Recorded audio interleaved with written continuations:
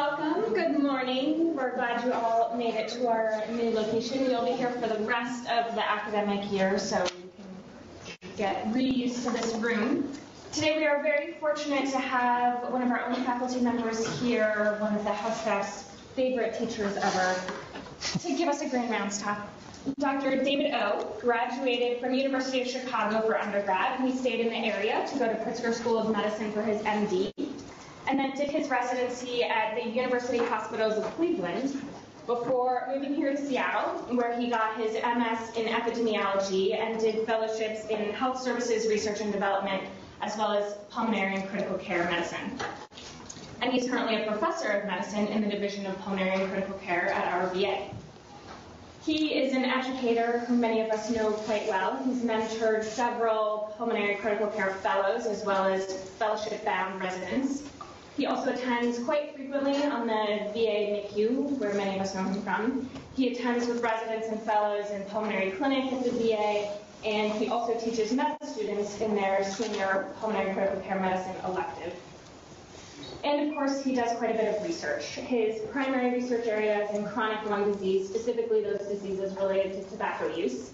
But he also has grants pertaining to a variety of other topics, including patient adherence to therapy, outcomes in older patients, EMRs, hospital readmissions.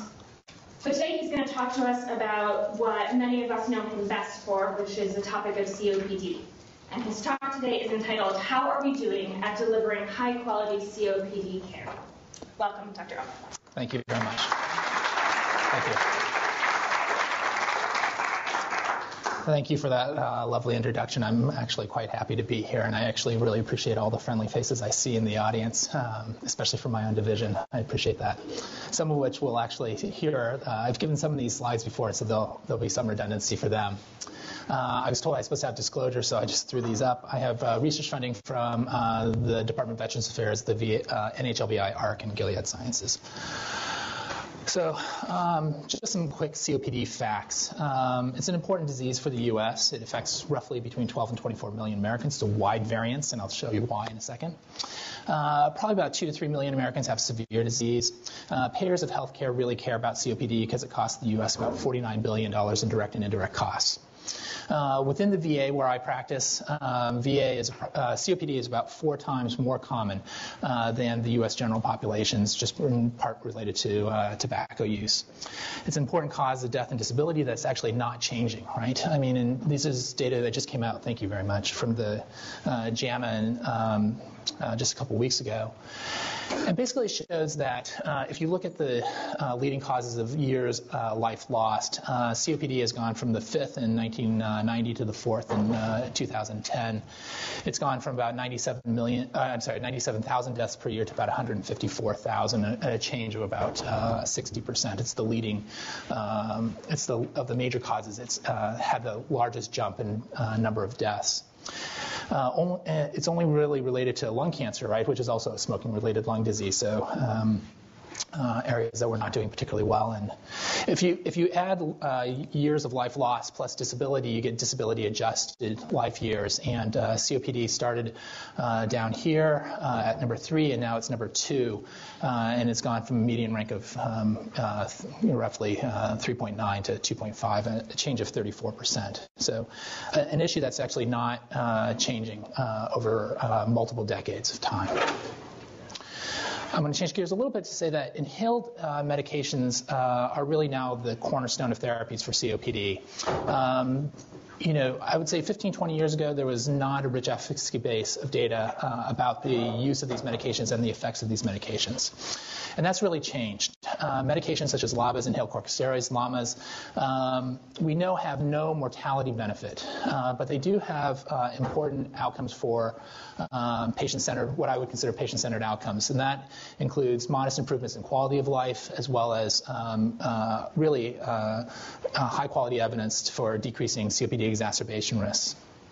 These are all done in the settings of efficacy studies that are really artificial constructs, as we might remember, and I'll go through this in a second. The classic efficacy study is the placebo-controlled trial.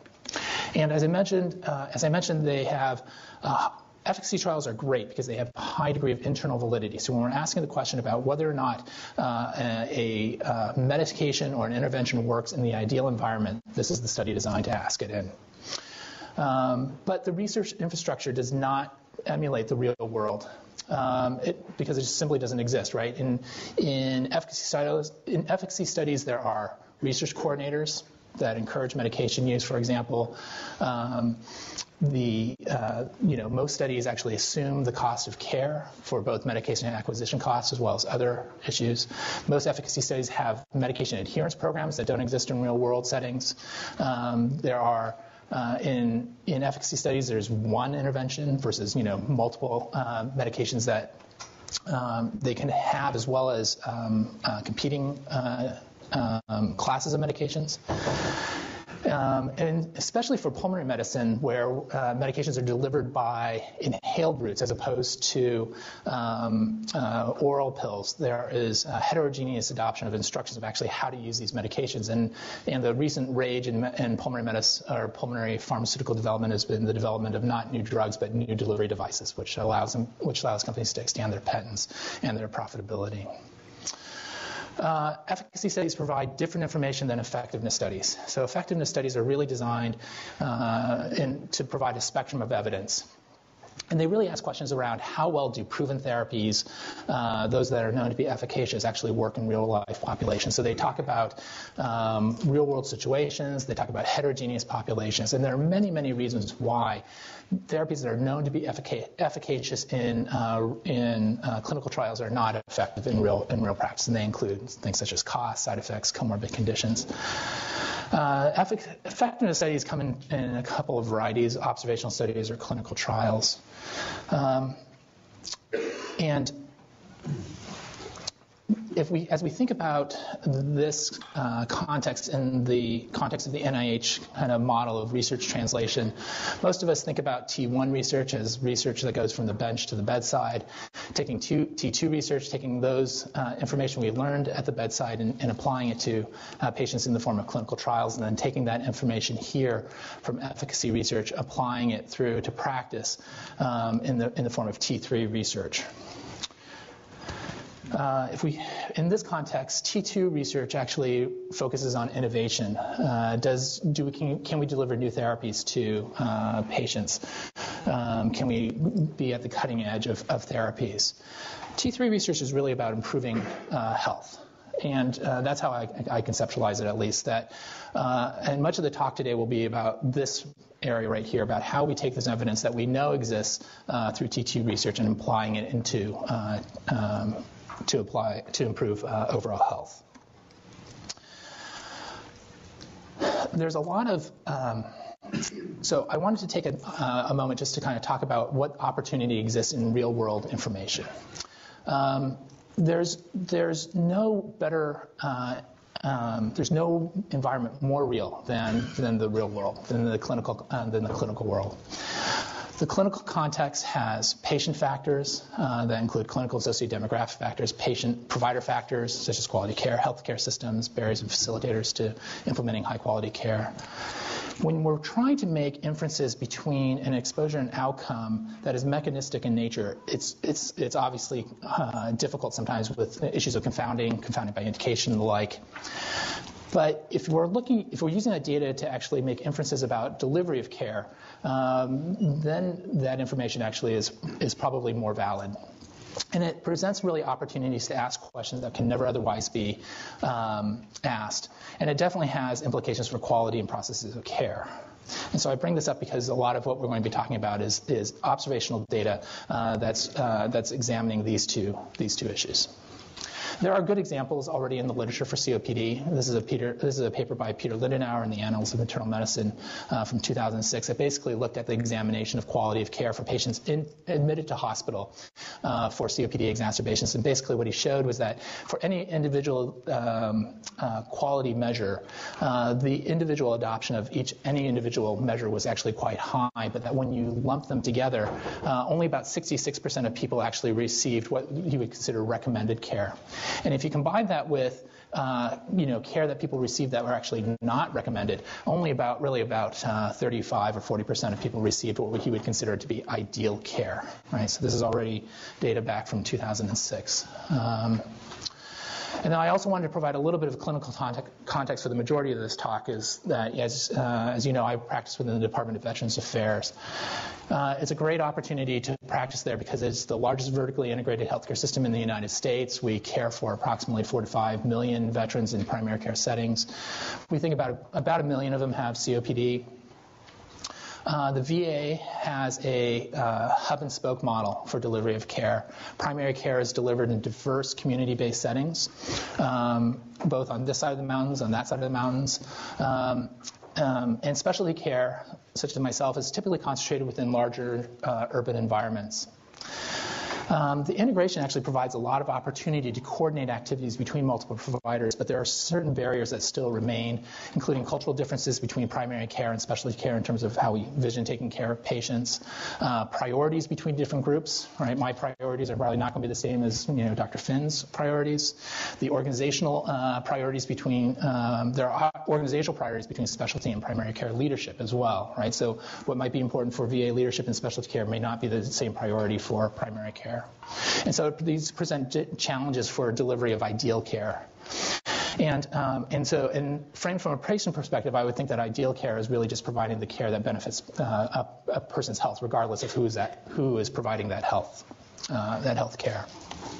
So this is an example. This is our Vision 20, with Seattle and Portland being the two 1A facilities. There are smaller facilities in Boise, on Spokane, but you can see that we cover a large geographic area, and we're a relatively few pulmonologists are responsible for a large number of patients, as well as that are kind of scattered throughout the region. So as we think about how to frame a conceptual model for providing high-quality care, I typically come back to the IHI model, which is called the triple aim. It's a way to think about delivery of healthcare in quality settings and quality of healthcare delivery, really focusing on three aspects: population health, patient experiences, and per capita costs. And you actually have to balance all three of them to have high-quality care. And so specifically for a framework for COPD, though, I think about different stages of COPD, kind of starting at pre-diagnosis. So these are people who might just be smoking. Pre-diagnosis, so people who actually have disease, but we don't recognize that they have disease, or they don't have a diagnosis. At the time of diagnosis, around disease management itself, and then as we all approach death, So at each of these kind of phases of COPD, there really has to be some organizational factors, and these kind of relate to the structure, the physical and personnel of healthcare that exists to support delivery of care for these patients.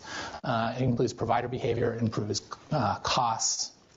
And we have other factors down here that include patient characteristics, severity of disease, social determinants of health, the like. And these actually have to be integrated together in order to provide high-quality care within the to produce high-quality outcomes. Otherwise, this, in absence of this, doesn't do us much good. And patient factors alone, without organizational factors, probably doesn't do us much good as well. So these factors have to be integrated to produce high-quality care. And for the rest of this talk, I'm going to focus on really three areas: the use of spirometry in terms of the accuracy of diagnosis, exacerbation and relapse prevention, and organizational structure that exists within at least the Department of Veterans Affairs and a little bit of UW for COPD care. So how good is healthcare delivery for patients with COPD? I think a lot of it depends on, so quality depends on getting the diagnosis correct. It means getting treatments that are correct and delivering when it matters. There are a number of organizations that have developed performance measures, including NCQA, CMS, NQF. And they've all endorsed performance measures to benchmark quality of care, and so we'll focus on those particular benchmarks. So the first thing we'll do is focus on getting the diagnosis correct and getting the treatments correct. And so why start at diagnosis? Well, I think it's fundamental that if you're going to actually improve delivery of care for patients with a set of diseases, you actually have to make sure that they actually have the disease of interest. It's important to point out that COPD is a diagnosis that is not made solely by history and physical findings alone. Certainly they contribute, but the essence of COPD is the detection of airflow limitation that is not fully reversible. We know that spirometry, despite being an NQF measure, is underutilized. We know that spirometry is simple, relatively easy to perform. It's guideline recommended, as I just mentioned. And there have been multiple studies that have demonstrated limited uptake of spirometry in primary care settings. Typically, it's about 30 to 50% of patients who carry a diagnosis of COPD actually receive spirometry. And there have been national programs sponsored by NHLBI and the like, including like the Lung Health Education Program, that started in Denver that actually encouraged spirometry use. And they did this in a way that actually made a lot of sense. They went to primary care clinics. They provided spirometers for free. They actually taught providers how to bill for spirometers. And then they went back and looked to see how the rate of uptake for spirometry use was. And they, by and large, the spirometers were sitting in the corner of the office collecting dust, not being used at all. And so even with good intentions, it's hard to change provider behavior.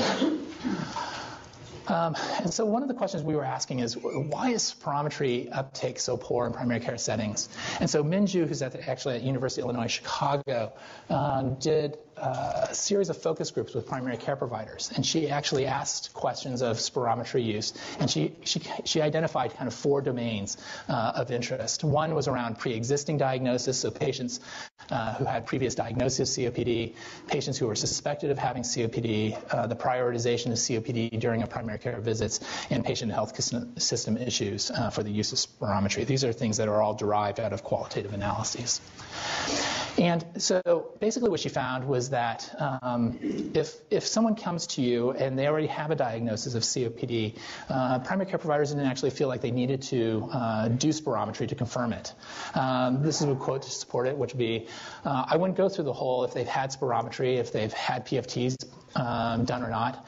I feel like it's reasonable. If it's a reasonable history, I'm not really sure I'd go back and reinvent the wheel, right? So this kind of shows the attitude that if they have a diagnosis of COPD, I'm not really going to bother to kind of confirm that diagnosis is right. They also don't think that you actually need to have spirometry in the context of patients suspected of having COPD. So if my patient is coughing a lot, they have dyspnea, they're on exertion, they've smoked a lot, they wheeze, I almost don't care what the PFT shows. If I give them Atrovent or Spiriva and they feel a lot better, I'm going to keep them on. I'm going to keep it on even if PFTs show an FEV1 to VC ratio of 79, 74, 76. And these people almost certainly don't have COPD, right? But they don't care, right? They're just going to give them meds, and if they make them feel better, then good, they're going to continue on. So primary care providers actually prioritize other diseases more than COPD, right? And that might be appropriate. We see a lot of obesity, diabetes, hypertension, hyperlipidemia in our practice.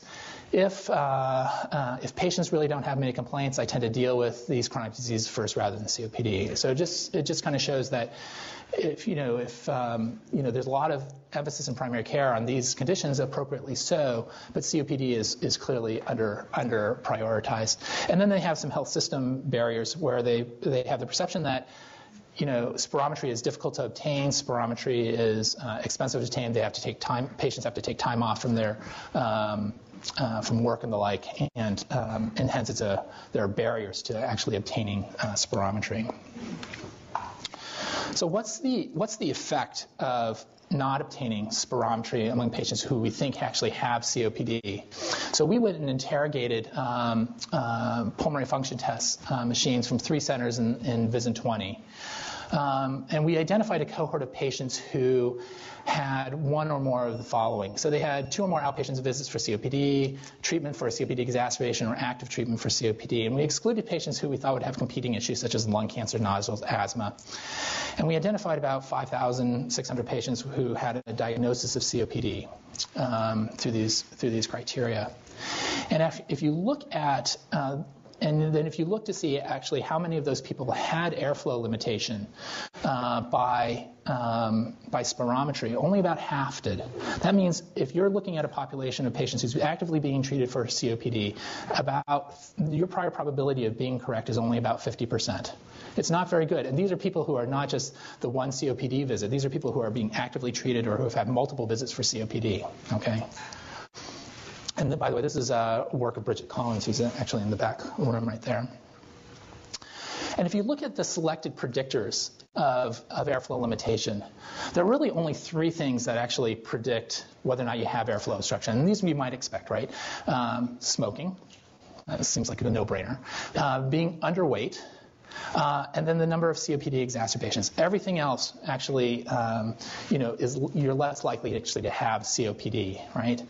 The one thing I'm really impressed about in terms of the number of COPD exacerbations is that this is the number of COPD exacerbations. So every time you have a COPD exacerbation, you only have about a 10%, 10% higher risk of having COPD, right? It's not very high. So if you have, 4 COPD exacerbations, you're only 40% more likely to have airflow limitation than not. So the predictors are not great.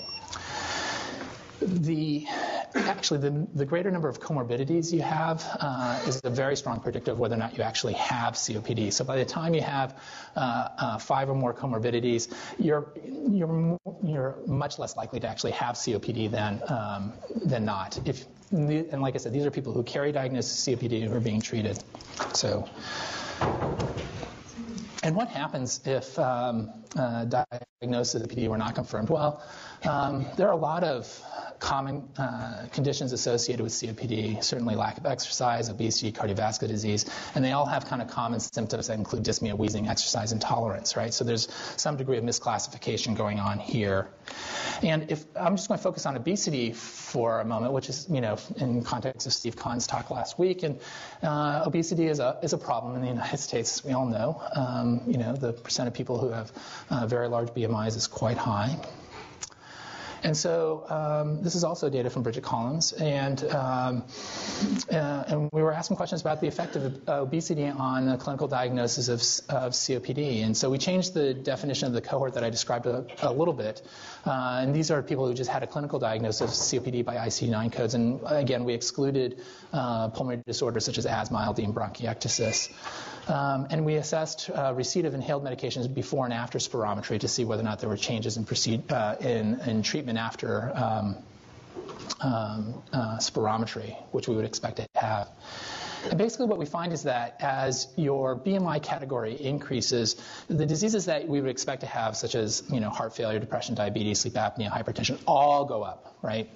But the proportion of people who actually have airflow limitation actually goes down, right? It starts at around 67% for people who are normal weight, down to 30% for people who are morbidly obese. The likelihood of being treated also goes up, despite having being heavy. So if you look at by proportion of patients with airflow obstruction by BMI category, by the time you really get to a BMI category of obesity, so above 30%, the proportion of people who actually have airflow obstruction is really in the neighborhood of about 30, high 30s to low 40% range. So that the vast majority of people who are at this range of obesity actually don't have COPD at all. And the next question was, well, if they don't have COPD, then do we follow up with that? Do we actually appropriately de-escalate therapy, or do we appropriately escalate therapy thereafter? And it turns out the heavier you are, the less likely you are to de-escalate, and the heavier you are, the more likely you are to escalate. And so these are both inappropriate actions, but they're more likely to happen for obese patients. We also know, so these are patients actually with COPD, and this is data from Laura Cecere, now Feemster, where, for any level of airflow limitation, patients report greater degrees of dyspnea. So these are obese patients here reporting greater dyspnea. They also report worse health status. They're also more likely to get inhaled long-acting bronchodilators, LABAs in particular, and inhaled corticosteroids. So they have worse symptoms, they have worse health-related quality of life, and they're more likely to get treated for any level of airflow limitation. So obesity's effect on COPD is it really does lead to a greater degree of misdiagnosis. And among those without airflow limitation, they're actually more likely to escalate therapy, and they're less likely to stop medications appropriately. Among patients with COPD, for every level of severity of airflow limitation, they have worse dyspnea, health status, and more medications. It's an important contributor of receipt of inhaled therapies. They also have worse exercise tolerance and worse end exercise dyspnea, and show that data. But I think of obesity this way: obesity is a mimicker of COPD, right? If we think about who is often obese, they're typically a little bit older. We all get a little bit heavier as we get older. They're often current or past smokers. It's associated with poor health habits. It presents with insidious onset of shortness of breath, exercise tolerance, and wheezing symptoms. And this is a slide I pulled off the web, and it's in a language I don't know. But I think it illustrates nicely that here we have this young guy who's hip and cool, smoking away, and then as he gets a little bit older, I assume this is age over here. He's having a little bit harder time climbing stairs, and then he's having a hard time keeping up with people. And then I assume this is death as well. It's red, and it's at the end, and it looks bad, so I assume that's death. But if you think about, and this is really classic for COPD, but if you think about the effects of obesity, it can actually be quite similar. Right? And I do think it's important to tell them apart. This is a poisonous coral snake that looks similar to scarlet king snake, which is not poisonous. And so the implications. Inhaled therapies are really designed to improve airflow limitation, and it doesn't really work for obesity or other common comorbid diseases. There are large opportunity costs that are not appropriately being focused on the primary etiology of disease. Bronchodilators have no benefit toward cardiovascular disease risk, for example, and there are multiple observational studies that show adverse cardiac associations with bronchodilators. We know in well-controlled, randomized controlled trials that inhaled corticosteroid use increases your risk of pneumonia by about 25%. It leads to unnecessary medical expenditures, in particular with COPD visits. These medications that we give people are not cheap. It's not patient-centered, right? I mean, we're assigning a disease to someone who actually doesn't have his disease, and that's just not, a definition of patient-centered care. So I'm going to transition a little bit to getting the treatments correct and delivering care when it matters, and I'm going to use COPD exacerbation as the model there. We know that it's common. It decreases health-related quality of life and senses of well-being. They're potentially life-threatening. To the payer, to the health system, it's really expensive, and most importantly, it's actually modifiable. We know that exacerbation relapse is a time-sensitive event. This is data from Hurst's group in the UK. It basically shows that your probability of relapse occurs highest in a time frame around 8 to 12 weeks after the initial exacerbation. And I think this actually presents an opportunity to act in this time frame. We also know that for people who are actually admitted to hospital that it's common, 190,000, but that when you have a COPD readmission that is actually more expensive than the initial admission. If COPD contributes to the readmission, it's even more expensive, and all-cause readmissions is even more expensive, right? So it's a common problem, it's a costly problem, and it's one that's modifiable. Now, this is a meta-analysis done by Mills that looked at pharmacologic effects of medications on exacerbation risk, and basically. You can give anyone anything, and it will reduce the risk of exacerbations. I mean, that's really the take-home point. The effect is comparable to the effect you would expect to see for beta blockers in heart failure risk, ACE inhibitors in heart failure readmission. So the effect size is comparable. And these are studies that are, at least these in this kind of category up here in terms of LABAs, LAMAs, and ICS, we're talking about tens of thousands of people who have contributed to this evidence base. So it's a high-quality evidence base. And so we actually asked, and this is work of Ann Melzer, who's currently a fellow in our program, whether or not patients within the VISN actually receive appropriate escalation of therapy after COPD exacerbations. And so we identified a cohort using an algorithm we developed with Colin Cook, who was here, obviously chief resident here, fellow here, and is now at University of Michigan. And we actually identified a large cohort of about 45,000 patients and identified after these patients came in whether or not they had a COPD exacerbation, and we defined them in either in the outpatient setting or the inpatient setting, and we identified about 2,500 of them. And then we asked about, we went through and asked, of these patients who had these COPD exacerbations, how many of them had an opportunity to actually change therapy, either to escalate therapy, either with an inhaled corticosteroid or a long-acting beta agonist. And we looked at a time frame about 6 months after the COPD exacerbation. So we were trying to be generous with time, right? I showed data to suggest that we really want to act quickly, but we were trying to be generous with time. And we assessed medications, like I mentioned, that modify COPD exacerbation risk, including LABA, inhaled corticosteroids, or both. And then we looked at some predictors as well. And basically what we found was that of the 2,500 patients or so who had a COPD exacerbation, really about 2/3 had no change in their therapy whatsoever, even after 6 months of time. The predictors were things that you might expect. Comorbidity was important. Actually, COPD exacerbation was a little bit surprising to me, as well as ipratropium bromide and SABA canisters. But there were, but if you look at these in terms of adjusted risk, in terms of odds, there's nothing here that actually increased your odds of actually receiving appropriate therapy. Everything predicted not receiving therapy, right? So it's interesting, even smoking status, right, that you might think you might want to escalate their therapy, that was actually a strong predictor of not actually escalating therapy appropriately.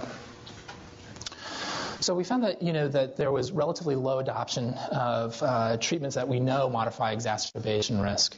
There was low use of inhaled corticosteroids and LABAs. That even after exacerbation, 65% of people did not have appropriate escalation. There are important predictors. I didn't show you the inpatient data, but they're pretty consistent. Age, CHF, prior COPD exacerbation, depression, things really related around comorbidities. And so we asked, why are these prescription rates so low? And in part, are there organizational structures to help support high-quality care within the healthcare delivery system? We actually asked questions around what is the support that exists for patients with COPD, and this is, I'll show you this, I'll come back to a second. Is there evidence for organizational emphasis to improve COPD delivery of care, really through the support of clinical reminders, through the adoption of quality improvement processes like measurement and dissemination, and really, can we look to see whether or not there's differential organizational interest and how that organizational interest might result in the results that we just saw? And in particular, we're going to focus on heart failure. So we did a study that's in the context of a larger study that's designed to look at the relationship between organizational structure, the availability of resources and QI programs, and hospital readmissions. And so for this, we actually did a cross-sectional survey where we surveyed the chiefs of medicines or cardiologies back in 2008 about heart failure practices. So this was a little while ago.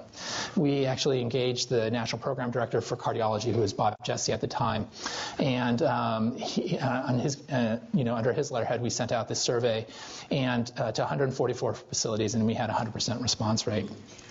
In 2012, because there was no separate measure developed for CHF, we developed our own measure, and I'll show you that in a second. But we sent a similar survey using the chief of medicine or Pulmonary under the letterhead of Peter Almanoff, who is the national program director for pulmonary critical care and sleep medicine at the time.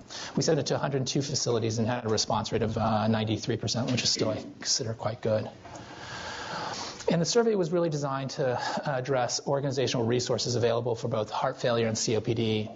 We wanted to address the use of quality improvement processes for heart failure and COPD. We developed the survey, or the CHF survey was actually developed by a group called CHF Query, which is a group within VA that's focused on improving delivery of care for patients with heart failure. Because we knew we were going to make comparisons, we actually developed a COPD survey to parallel the heart failure survey, but we used measures that were endorsed by NQF and NCQA. And what we found was that for specialty-driven organizational structure, there was a lot of similarities. So there was, facilities that reported a cardiologist or pulmonologist were pretty similar. At those facilities, there was a little tendency to have more cardiologists. In clinics that specialize specifically on heart failure or COPD, there was actually a pretty big difference. 44% of facilities reported a heart failure clinic versus only 12% for COPD. But otherwise, it was pretty similar. There was the same number of cardiologists and pulmonologists who focused on that disease. And for standardized practices for outpatient management, programs around disease self-management were the same, education programs were about the same, and exercise programs were about the same. So things that pulmonologists would have a tendency of driving were about the same as what you'd expect for as toward cardiology-driven emphasis. But if you look at primary care, there's a lot of differences. So the availability of pharmacists, for example, for CHF versus COPD is actually quite different. 51% of facility leaders reported having a pharmacist that was dedicated for or who knew about CHF care versus only 30% for COPD. Home monitoring programs differed widely, and the method of it didn't matter the method of home monitoring. Whether or not they routinely shared disease-related performance measures, 62% at the time in 2008 reported CHF, but only 17% in 2012 reported it. So big differences in organizational structure. The availability of computerized outpatient reminders in primary care were also similar. So for COPD, for example, corticosteroid reminders to use corticosteroids, only 17%. Confirmation of airflow limitation, 35%, assessing signs and symptoms of respiratory failure, only 20%. In contrast to reminding people to use ACE inhibitors, beta blockers, and measuring ejection fraction were all substantially higher. We also asked questions around hospital admission and discharge practices, and in particular around measuring whether or not they measured pre-discharge quality. And there is a strong organizational emphasis toward heart failure, right, in terms of measuring LVEF, using ACE inhibitors, using beta blockers, spironolactones, statins, spironolactone, which was even that common at the time. But if you look at COPD, it's much different. Only 32% for confirmation of spirometry, assessment of severity, adequate duration of oral corticosteroid use. The only things that they did really well on were confirming that people were not hypoxemic and patients were actually assessing smoking status. But I would point out that these two measures are actually really not COPD specific, right? They're JACO measures. They're actually things that have been so ingrained into the system that they're just done automatically. And this is what I like the most about this slide, about this talk, which is that we asked people about the time reported for patients at discharge about these different topics, right? And if you look at activity levels, discharge medications, follow-up appointments, smoking, the fact that so many more people reported that they had no idea, they don't know whether or not there's any discussions about going on about activity level, discharge medications, follow-up. It's just distinctly higher for COPD than it is for heart failure. And what I find even more amazing is that if you look at these are counseling at the time of discharge. What do you do if your symptoms worsen, right? 96% of facility people reported that they spent no time talking with patients about what to do if their symptoms worsen versus obviously a clear difference for heart failure. I mean, for a facility person to report this, I would almost expect them to lie before reporting nothing, right? And I've gone back and looked at this data, and it's right. And then as this kind of continues on, in terms of providing educational materials for patients, it's equally different. So So I do think that there is a strong strong difference in organizational emphasis, and I really do think that COPD really appears to be the Rodney Dangerfield of chronic diseases. It's the second leading cause of disability-adjusted life years. It's a leading cause of hospital readmission, right, or hospital admission and readmission. It's really tied for heart failure in terms of medical admissions. And yet, I really do feel like there's a limited organizational interest in this particular disease. And I think it provides some insight into why we find that the use of spirometry is so poor in primary care clinics, and as well as the lack of appropriate escalation of treatments after exacerbations, because it's not been measured and it's not been endorsed. So how are we doing at UW? Right, so this is all within VA, right? And so you might be thinking, well, that's a VA problem. And so Laura Feimster actually, in preparation for her K Award, actually audited, she identified 50 patients, or she identified a cohort of patients in GIMC here who had COPD, and then randomly audited 50 charts. And what she found was actually not that different, right? She found that spirometry within 3 years, only about 64%. A diagnosis that was confirmed by spirometry, only about 48%. This is exactly the same as the VA, by the way. In terms of smoking assessment, pretty good, 84%, but not great. Counseling or referral, only 70%.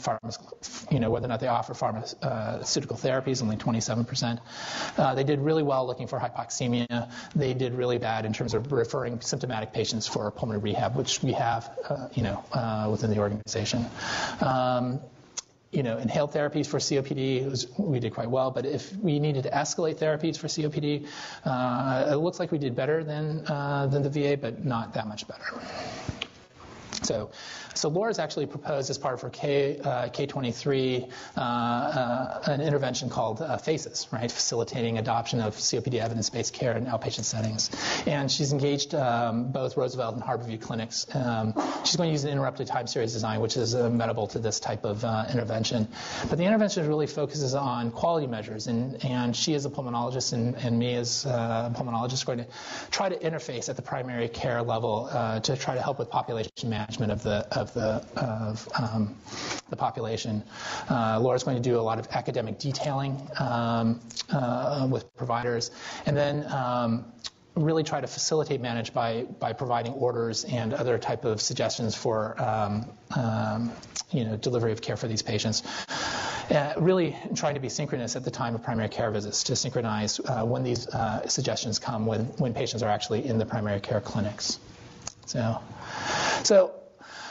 So who would have thought? I mean, I really do think, I've been, as you know, I've been at the University of Washington now for a long time. I've been interested in COPD for a long time, and I really do feel like I'm here, right?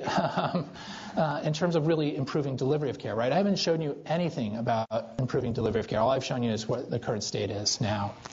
And so I really do feel like we are here. We've made recommendations. I've made recommendations to VA to try to encourage higher quality COPD care.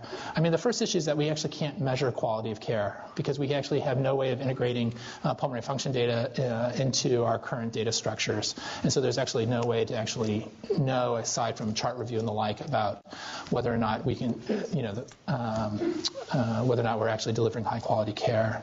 I actually do think we have to facilitate adoption of high quality practices in primary care settings.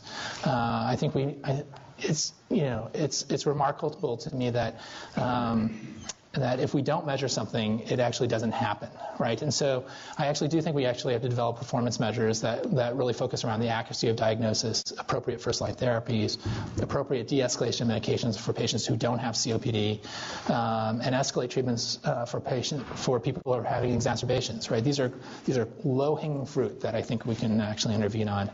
I think we as pulmonologists need to actually interact better with primary care staffing in terms of nursing and pharmacy as well. I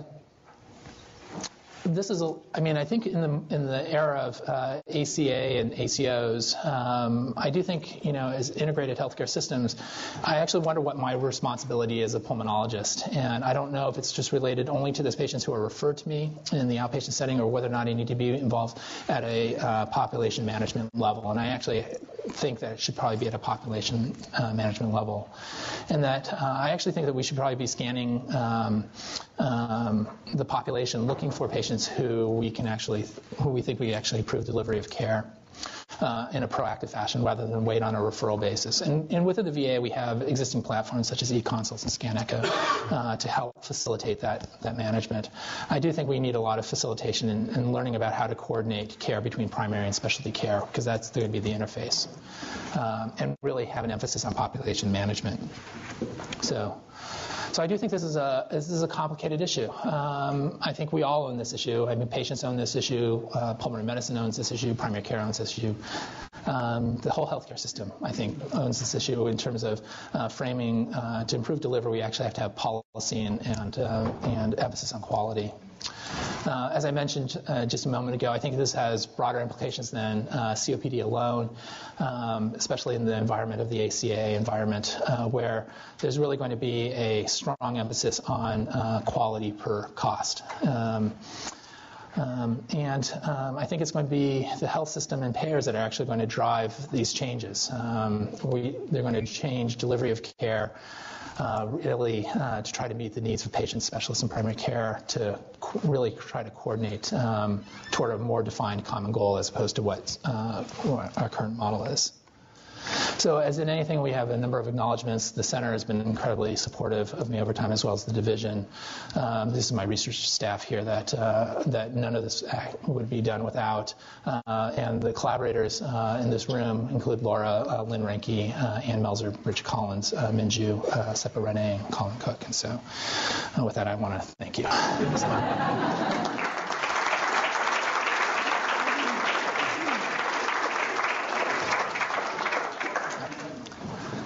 Happy to entertain questions if there are any.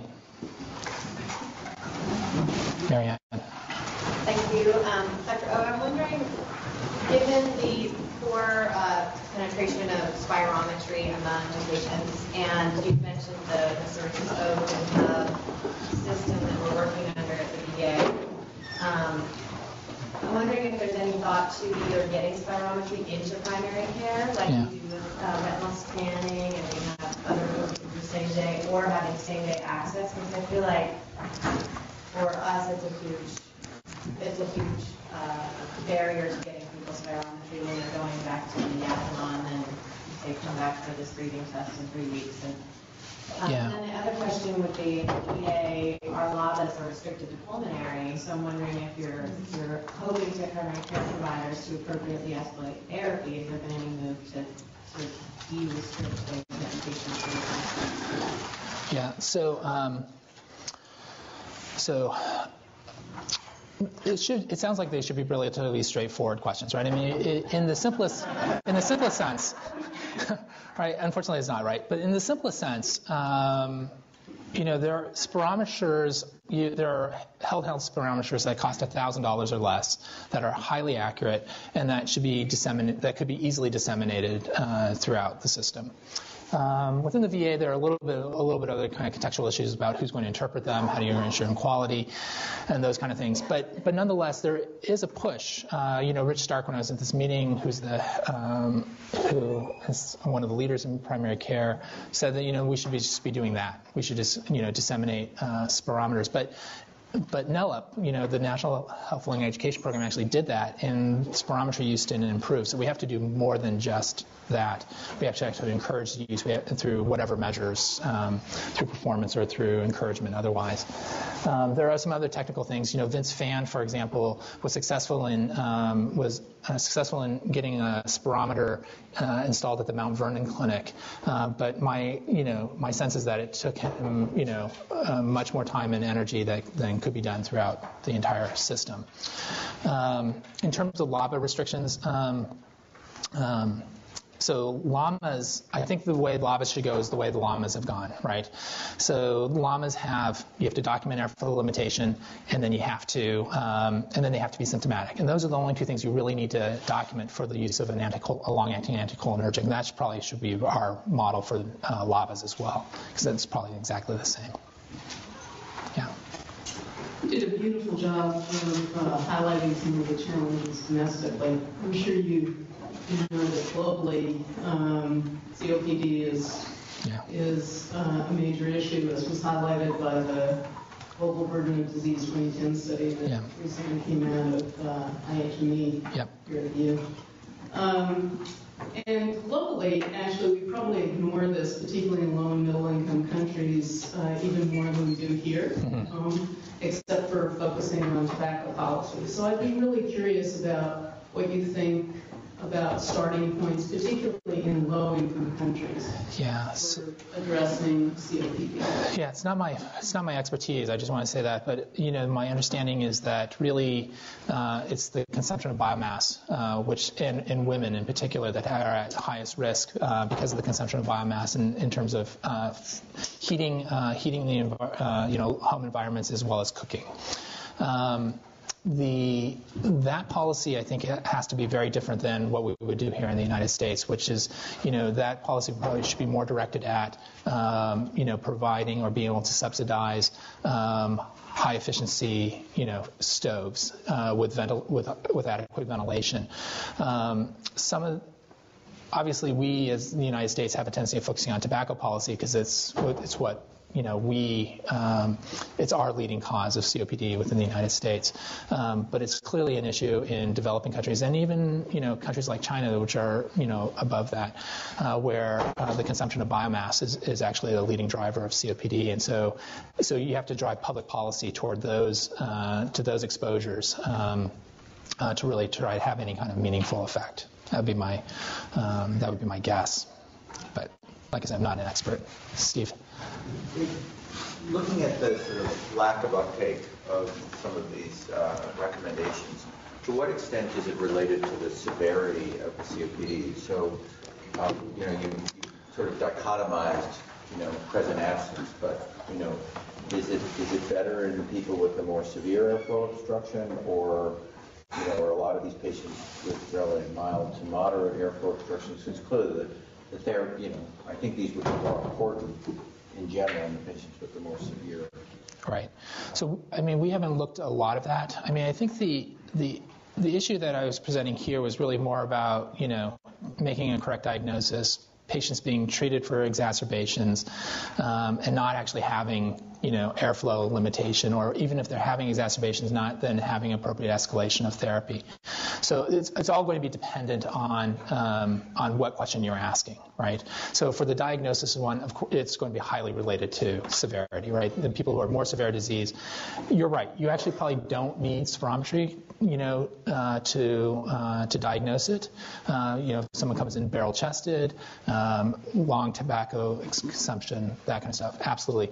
But that's the vast minority of the patients in the country being treated for COPD, right? The vast majority of people are people who actually apparently don't have the disease, right? And so I really do think, I think severity matters a lot, but in the context of this, my emphasis would be just to get spirometry once and make sure that people actually have airflow limitation before we go down the path of figuring out how severe it is. I think that's a different question in some ways. We have time for one more question. Oh gosh, ending with Chris Goss. That's going to be. Your thoughts are in cardiology literature for assessing efficacy of therapies. Most of those trials and those therapies have been shown to have improved survival, which I think can really change physician behavior. But a lot of the COPD data is really there's no improved survival except for oxygen therapy. Do you think that is one of the dichotomies approach to the clinicians why we don't take this seriously in the primary care setting? I'm sure it contributes. The reality is that the survival is important, but the therapies also for heart failure have better effects on health-related quality of life than they do for COPD, and there's no doubt about that.